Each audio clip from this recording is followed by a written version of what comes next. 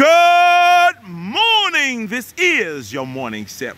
Whatever you're having this morning, whether it's coffee, tea, apple juice, pineapple juice, grapefruit juice, coconut water, whatever you're having, energy drinks, we are still seeing some record-breaking temperatures here in the beautiful islands of the Bahamas. So I'm going to tell you, please stay hydrated as possible, get in as much energy drinks as you can, and please stay out of the sun rays. Please get the early morning sun. I think it produces some good vitamins for you.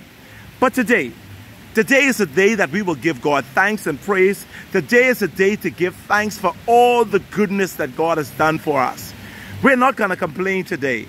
Today, I will make a vow. Make this vow with me today. Today, I will not complain. Today, I will celebrate Christ.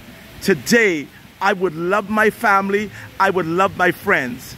And in spite of what comes my way today, I am going to give God thanks and praise. I will continue to trust God, because I know that this God is still mighty, mighty, mighty to save. Like my old mother would say back in the day, she would say, always, in all things, my son, give God thanks and praise. So today, we're going to use this day as a thankful day to give God thanks and praise. Reach across the aisle, share love with someone, and help them to realize that Jesus Christ is still mighty to save. This is your morning sip.